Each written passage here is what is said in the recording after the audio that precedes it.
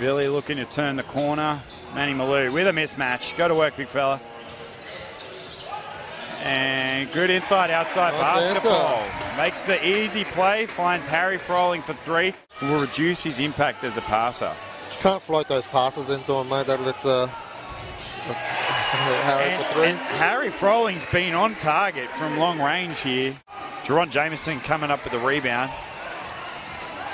Yep. Good basketball. Extra pass. There we go. Harry Froling, 3 threes in the first quarter so far.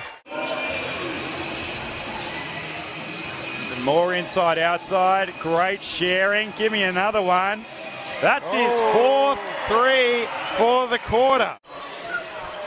Good call, ref. Good call. Yep, that's what I want. There. Give me it. He's telling Coach Williams for the Cairns Marlins, come on, bro.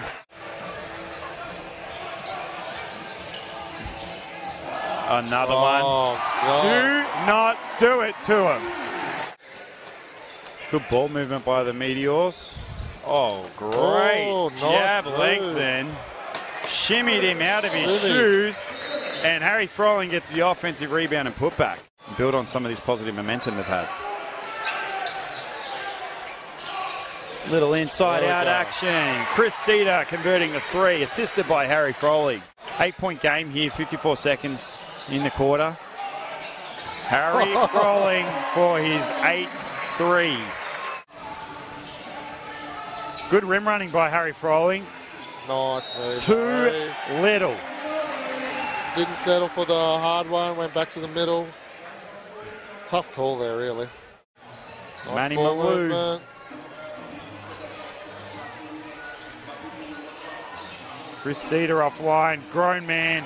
Too little again. Harry Froling usually looks like a mountain amongst most of these players, and Sam Ellis is right there with him.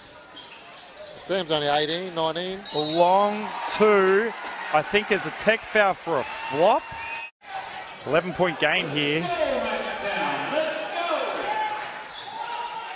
And Jerron Jameson's feeling himself. This quarter has been, he's really found a groove here. He's starting to cook. As she just puts on the microphone. Harry Froling shooting a three. Gets it off on the buzzer. Big time shot. That's 38 points for Harry Froling in 3 quarters. They head down to Rocky tomorrow, is that right? Yes, they do. There's the 40. That's his 40-point game. Like to see it. Good ball movement by the Meteors. Oh, great. Oh, nice Jab move. lengthen. Shimmied him out of his shoes.